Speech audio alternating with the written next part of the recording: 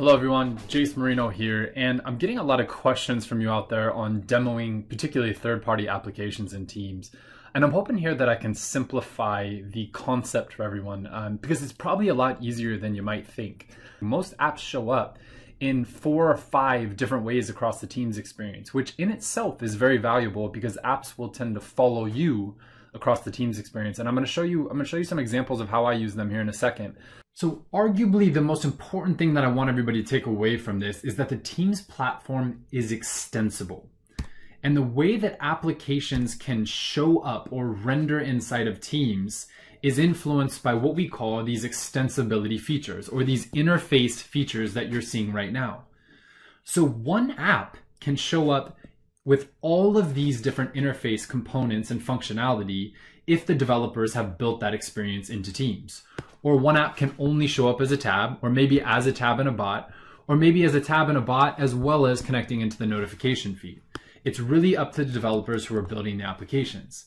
But what this means is that the application can quite literally become more and have more value and more functionality inside the Teams canvas, so these apps can follow you across the way that you naturally work. So this is no longer about not having to leave Teams to interact with an application. You can now not have to leave that part of Teams that you're in and able to interact with that application, which is pretty incredible.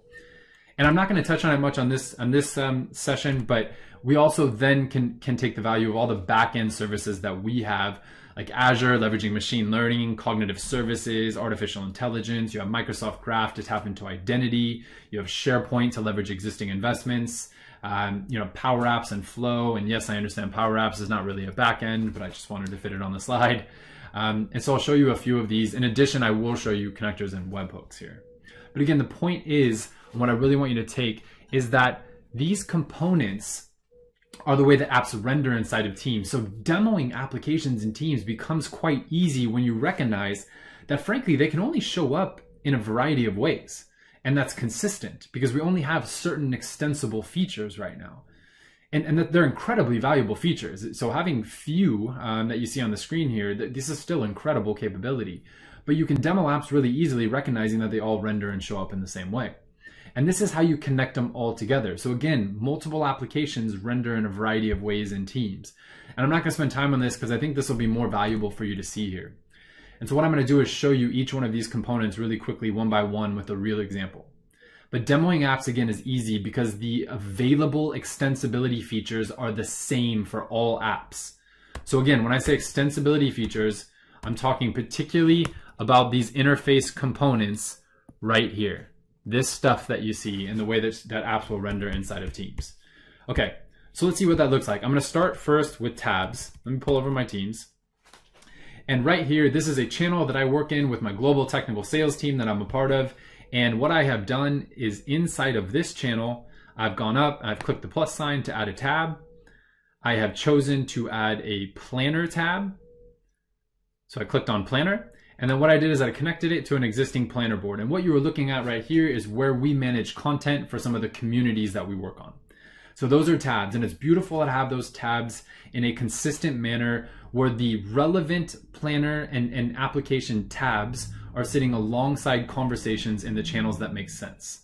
Okay, so it's great having conversations side by side, and when people need to go back and find this content and information or add something to the board, they know where to go because you have a consistent approach. My platform community planner tab sits in my platform channel. Really easy to follow and remember. Okay, next one, personal applications. Now this is where you can see all content for an application aggregated across all teams and channels in one single view, as you see right there.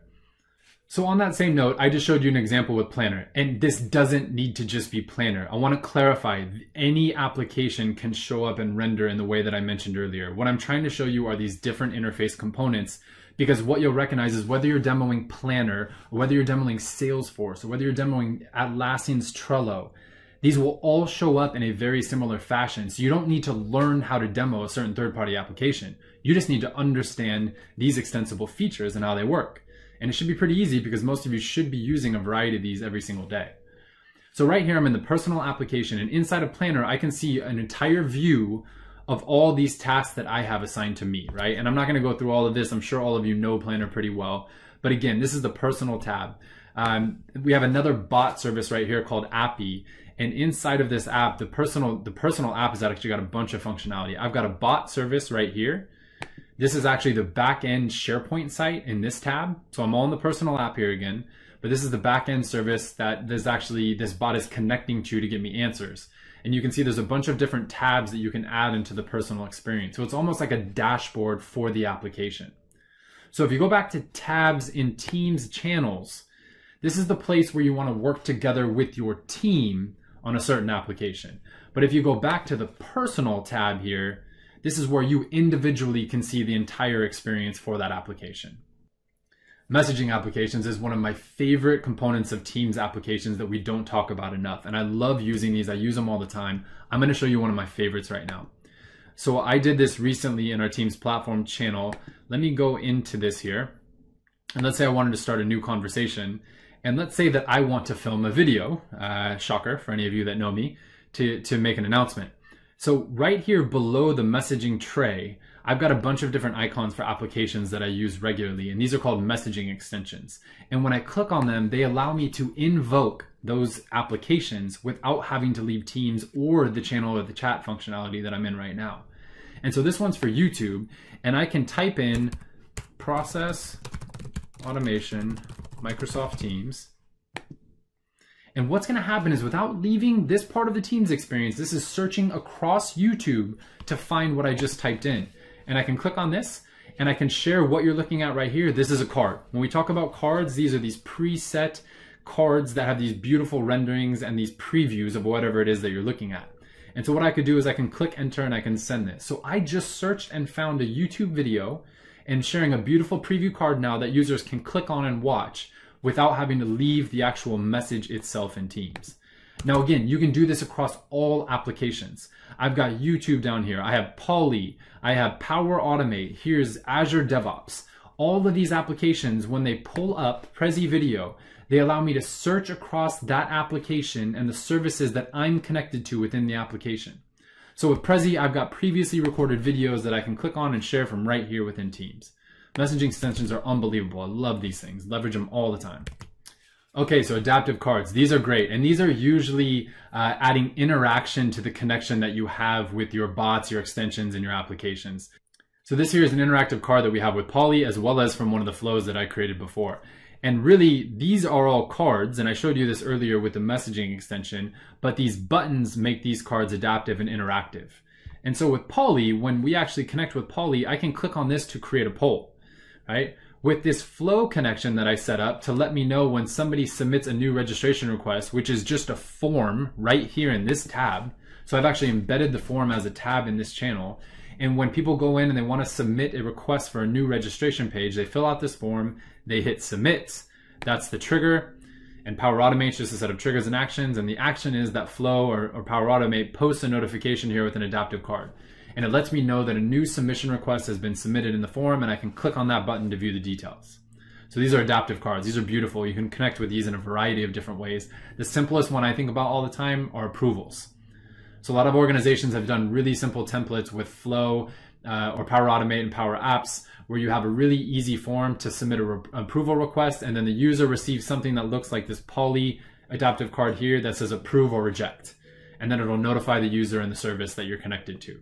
So a great way to again, interact with an application without having to leave that part of the Teams canvas you're in, and doing it in a way that you can have conversations and do this in a group environment. Okay, and then activity feed. Activity feed's a great one that's fairly new for a lot of applications, but we just got the ability to connect in with communities in our activity feed. And so if you go up to the activity feed, applications now have the ability to connect here. Now this becomes really valuable when, as an example, I want to stay across things that are happening in Yammer. So when Chris Mellon posts something really valuable in one of the few communities that I'm a part of, because I have the Yammer Communities app and because I have notifications on, I will get a notification in my activity feed, and eventually I will get a red badge notification, just like you see here with chats, on the application itself. So this is a great integration that really takes this one step further on connecting our applications into the Teams experience, and again, allowing them to follow you as you go. Okay, and then finally, connectors. Now, connectors, again, post notifications and updates from your application or service directly into channels of your choice. So I'm back in this Roadshows channel. I'm gonna go, if you hit the ellipses on any one of these channels, you have the option to set connectors. Now, these can be custom built, but we have a lot of templates available to leverage immediately.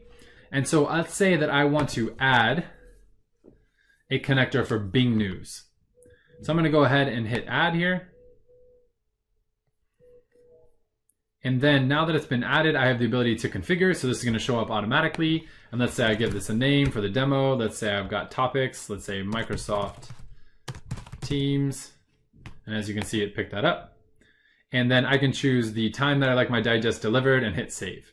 And then what would happen, I'm not going to save this, but what happens is the connector will automatically funnel in Bing News to the general channel. So because I hit this ellipses here earlier, what has happened is the connector for Bing News will post on the regular intervals that I've chosen.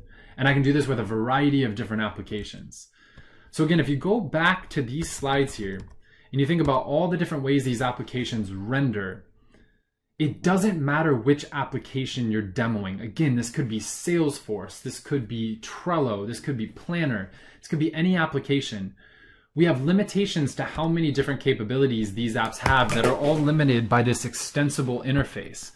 And I hate phrasing it that way, but I think it's easier to think about because again, you don't need to realize or recognize what type of service you're using or what type of application it is. You just need to think about how you want to demo it to your customer and the story you want to tell.